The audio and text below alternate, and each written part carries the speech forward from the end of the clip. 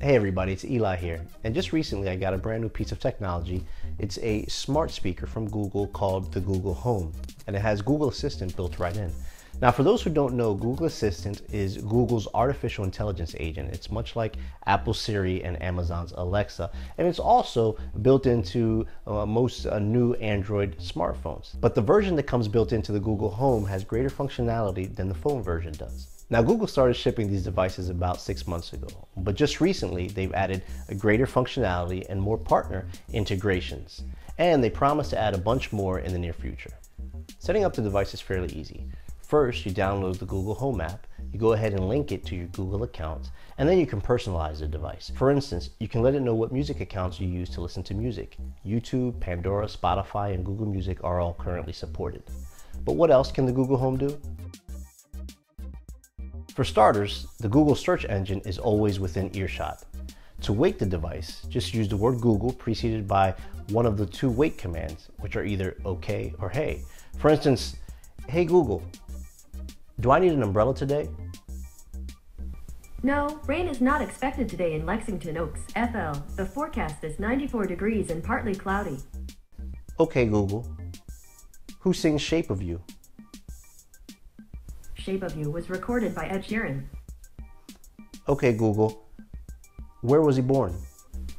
He was born in Hebden Bridge, United Kingdom. So one of the cool features of the Google Assistant is that it can keep track of conversation context. So in the last example, I didn't need to ask specifically where was Ed Sheeran born, just where he was born. Google Assistant already knew who I was talking about. Just about anything that's available from a Google search can be requested. Hey Google, what time does TJ Maxx close today? TJ Maxx is normally open on Mondays from 9:30 a.m. to 9:30 p.m., but these hours may be affected by Memorial Day. Today's Memorial Day. Okay, Google, how long does it take to get there? Driving to TJ Maxx will take you 10 minutes. Okay, Google, tell me a joke. Okay, here you go. What's Forrest Gump's password? What? 1 Forrest 1. 1 Forrest 1. Now, aside from Google search data, Google can also get data from your Google profiles, such as travel time to work and calendar events. And where Google really shines is that you can add up to 6 individual accounts to the Google Home, each one distinguishable by that person's voice. So for instance, if my wife and I both had our accounts synced to the Google Home, and I asked about my calendar for the day and she asked about hers for the day, it will be able to distinguish our voices and provide the correct information. Now that's cool. Another unique feature of the Google Home is that it's a Chromecast device that can control other Google Chromecast devices.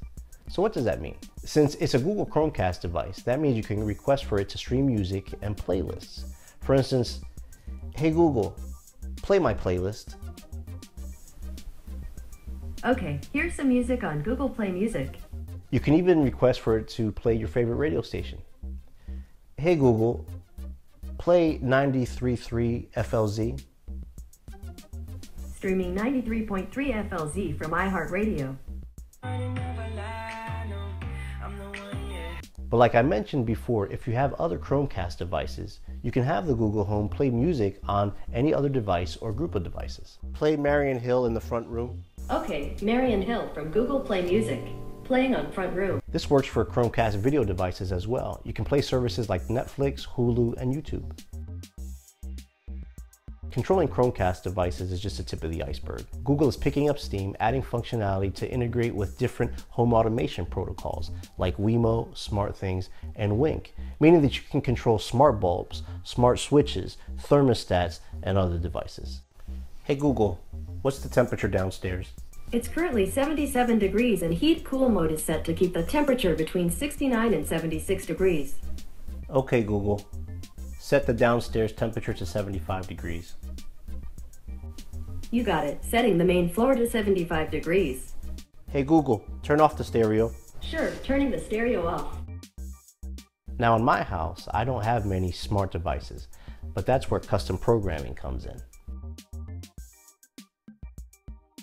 Using popular IoT or Internet of Things services like IFTTT, Stringify, Maker Channel, and AutoVoice for Android, you can program and create custom commands. Needless to say, some of these things are reserved for the more advanced techie types. So for instance, by using AutoVoice and an old Android phone as an automation server, I'm able to send custom commands to things like my TV and my cable box. Hey Google, turn on the TV. Sure, here's AutoVoice. Turning the TV on. Hey Google, what am I watching? Sure, here's AutoVoice. You're watching Channel 10, WTSP. The show is The Bold and the Beautiful. Hey Google, ask AutoVoice to change to channel 212. Sure, here's AutoVoice. Okay, Channel 212.